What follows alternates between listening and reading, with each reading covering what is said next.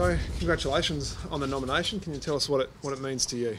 Yeah, thanks very much. I was a little bit surprised when I got the call last night from Craigie telling me that I'd been nominated. It was a little surprise for me, but it's nice. Most importantly, we got the 4 points on the weekend. That's what I'm most concerned with. What did your old man say?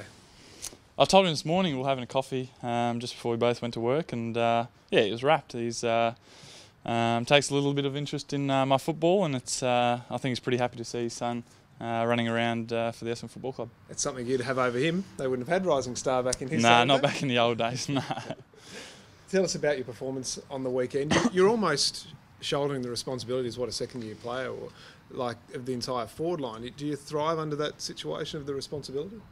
Look, for me, I'm just really happy to get an opportunity to represent the Essendon Football Club, and it's been a dream of mine to play for this club for a long time, and to get the opportunity to wear the jumper every week is something that I hold dearly to myself, and something that I'm not taking for granted. So every time I do get to wear it, it's just a real opportunity. Do you feel like something clicked the past couple of weeks? Your past two games have been probably close to your best. Do you feel as if something's clicked?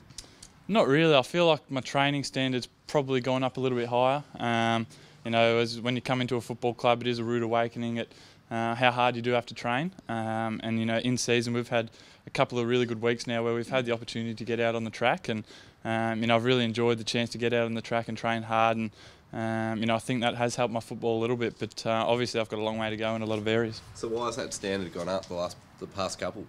Yeah, I think it was just an opportunity for our club. Obviously, we had the bye against Sydney, and we saw that as a really good opportunity to get some good training in, and we did that and trained quite well. So I think that's going to hold us in good stead come the second half of the year. When you got the reprieve the other week when Hurley came out, was that an important moment for you? Did you take anything from that? Maybe that was why you thought, oh yeah, I've got to make the most of it, sort of thing? Yeah, look, I found myself out of the team, which was a little bit disappointing for myself. I had to go back to training and go back to the reserves and try and find some form. But, I was lucky enough to get a reprieve, as you said, with Michael going down with a bit of a sore back. And, like I said before, it was nice just to get another opportunity. It was, I haven't had too many times to wear the Essendon jumper, and every time that I do get to wear it, it is another opportunity. And to kick a couple of goals in front of a big crowd was nice. So you're working on your goal kicking out there. Is it something that you've got to continually work on? Yeah, it is. You can tell it does let the team down quite significantly when you do miss easy goals, and as a forward you should be kicking them, and it's something that I'm working on now quite fiercely, and I'm looking to change that as quick as I can. Obviously it won't change overnight, but it's something that I'm really keen to work as hard as I can on. Have you got a set routine that you go through? Yeah, look, I'm working on that with the coaches at the moment. I've got a good routine which I've had for a little while, and obviously need to keep putting in some work into that, and it does change from kicking to training and going out in games and kicking in front of big crowds, but something that I'm working on, and hopefully it can improve quick smart. Obviously, Job going down, a massive loss for the side. How do you feel that you'll cover him across the next probably at least 10 weeks? Yeah, look, it's really disappointing that Job went down the way he did, and we didn't think it would be as bad as it was, but unfortunately he'll go under the knife today, and he'll come back fresher man in 10 weeks. But the way that we've got to look at it is it's just another opportunity for someone else to come in, and hopefully that's a young guy that wants to take the opportunity, and it's a good opportunity for our leaders to stand up and have a crack without Job. Do you think you've got the depth? Everyone's saying that makes finals pretty hard for you guys now to lose a guy like him. Yeah, look, I'm really confident in our leadership group and our older players that we've got at this football club. For a young player coming into this team, I've felt right at home with the leadership group we've got. We've got a really strong group of different characters, and I'm looking forward to those guys standing up and having a bigger role in the team. When you hear news like that as a playing group, were you all told together, or does news just kind of filter through? Because you can imagine it would be a bit of a dent to the mood, at least for a few hours, if not more. Yeah, look, it happened pretty quickly. So we got home and Job had the scans that day, I think, and caught up with the surgeon the day after. So it all happens pretty quickly, and we found out after that. But as I said before, it's one player out, and hopefully another player can come in and have a good crack at it. And obviously Zach got the nom last week, back-to-back ones. Nice boost for the club, isn't it?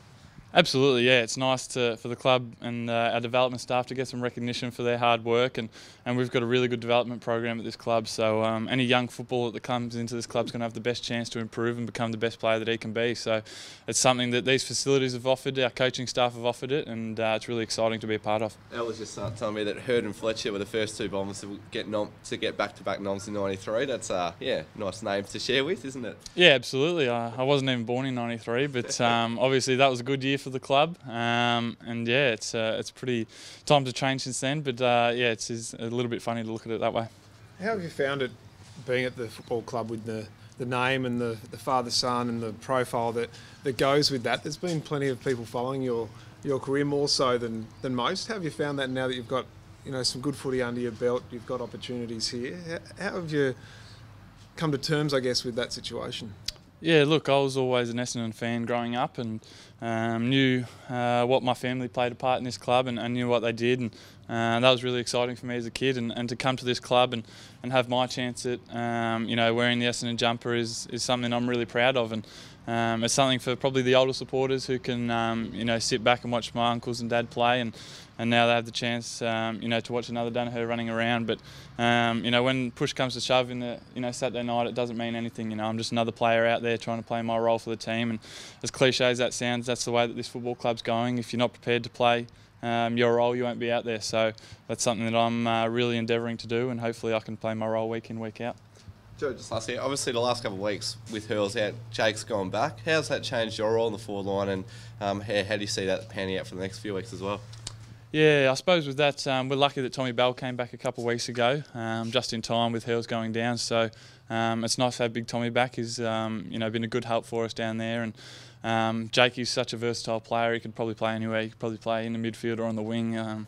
But obviously he's gone down back, played really well, and we're looking forward to having Hurls back as soon as possible. And I'm looking forward to hopefully having Jakey back alongside me. What was Bomber's thoughts on the nomination? What did he say to you about it? I haven't spoken to Bomber about it, actually. I've barely seen him this morning. I was just cruising around training, trying to stay out of his way. So I haven't spoken to him yet, so yeah, I'm not too sure.